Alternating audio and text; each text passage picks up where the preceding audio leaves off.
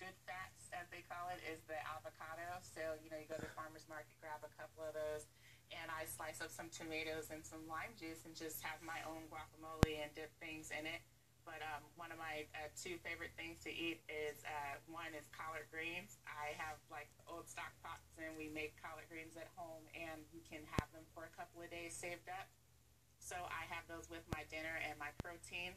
And one of the ones that's not mentioned up here is yams. I love yams. So just throw it in the oven like a potato and, let it go for a while. And then you come back and it's really good, with your dinner or for a lunch if you chose to. These are foods that someone who loves themselves makes to eat. And an omelet with the second big lesson I've learned from you.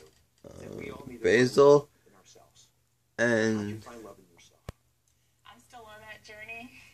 It's a tomatoes, process, every day, but and you greens. have to be the change that you want to become, and that would be the only thing that I can tell you because that's what worked for me, and that's what I believe in. God bless you. I look at you. That's to give a applause. You deserve it. I look at you and I see many changes, obviously, but I especially see it in your face. So we reached out to some of the folks who are huge fans of yours, the people that actually are hosting you at 24-hour fitness, which is where you've been working out, I understand. And they wanted me to share a message with you. That's okay? Okay. All right, put it up there, folks. Lakeisha, 24-hour fitness is watching you succeed for the past 100 days. We're so proud of you, and we hope you reach your goal. So we're giving you a year-long membership to our club. Congratulations. Hallelujah.